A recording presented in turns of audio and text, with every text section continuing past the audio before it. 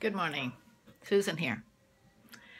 Today I'd like to talk about moving from fear of love to loving. So the other day I was talking with a friend and she was also interested in this topic of love.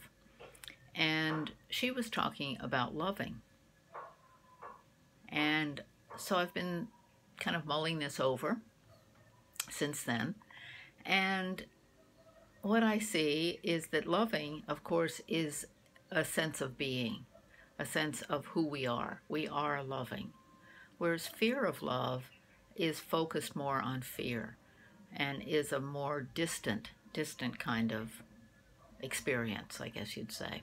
It's where we're kind of thinking about love, that kind of thing. And so I just wanted to mention this today and just bring it up for all of you to look at the difference between focusing on fear, on love. Do I love someone? Don't I love someone? Do they love me? Don't I love them? That kind of issue. And am I loving? Am I a loving person?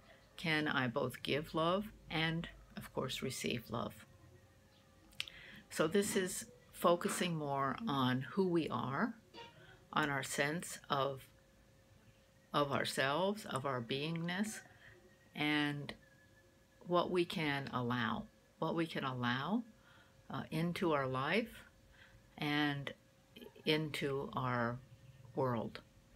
So, of course, the world needs a lot of loving at the moment, and perhaps more so than in many other times. So I'm just bringing this up, something to think about. Okay, bye-bye.